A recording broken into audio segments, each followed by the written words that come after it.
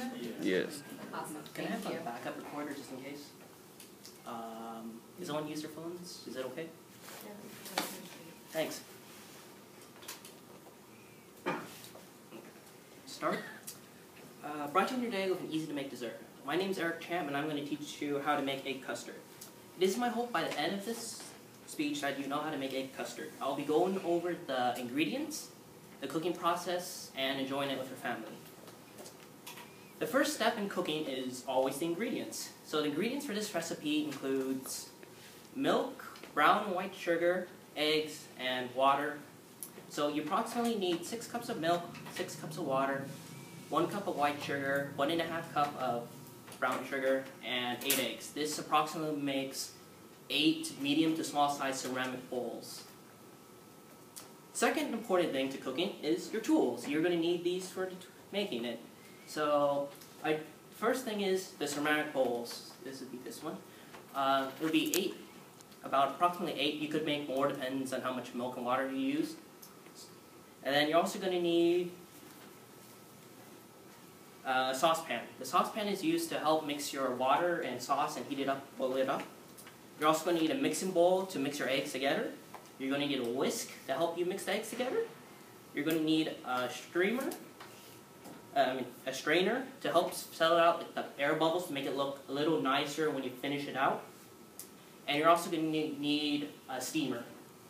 This is my recipe. Other recipes could use different items and such. So after ingredients comes the cooking process. The first step would be making the sauce. To make the sauce, you heat up the saucepan, in the first image over here. You heat up hot water, you boil it up, then once it's boiled, you pour in a cup of brown sugar. You keep mixing it till it gets this sizzle. Then when that's done, you can start up your second saucepan and heat up boiling water. Once the water is fully boiled, you mix up your white sugar in it, and then you have two saucepans of sugar mixed with water. Then while that's heating up, you can start cracking your eggs. You're going to use your egg whites and egg yolks. You're going to use all 8 eggs. You're going to put it in a mixing bowl. Once you're doing that, you're going to mix it thoroughly. Once it's mixed thoroughly, you're going to mix the water with the white sugar. You're going to mix it with the eggs. You're going to mix it together thoroughly. Once that's mixed and ready, you're going to put the sauce, the brown sugar sauce, into a small ceramic bowl. That's going to heat up. It's going to be hot, so you're going to need to wait about 5 minutes. And once that's done and you finish mixing your eggs, you're going to put your eggs through the streamer inside the small bowl again, so that the white egg goes on top of the sauce.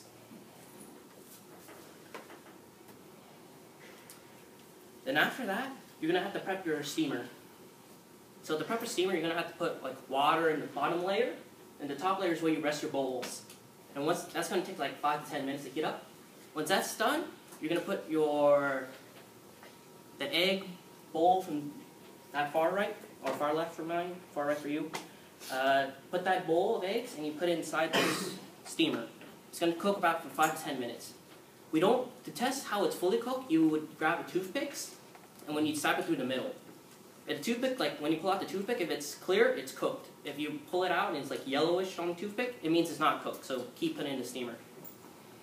Then it's going to cook about 5 to 10 minutes. Once you're done with the cooking, you can take it out and you can eat it. You can eat it hot right now. As soon as you take it out, you can eat it right away. It's also good. Or you can put it in the fridge and wait for later. Both works. And the last thing I'm going to talk about is enjoying it with your family. There are different types of egg custards that I make. For example, in Chinese culture, we make egg tarts. In French cultures, we make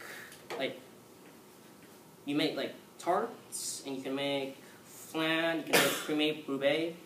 I can't speak French, so I'm butchering those French names for desserts. In conclusion, I hope by the end of the speech you learned how to make egg custard. We went over the ingredients, the cooking process, and enjoying it with your family. I challenge you to try to make this recipe yourselves and see how well it ends. It's going to taste great, I promise you that.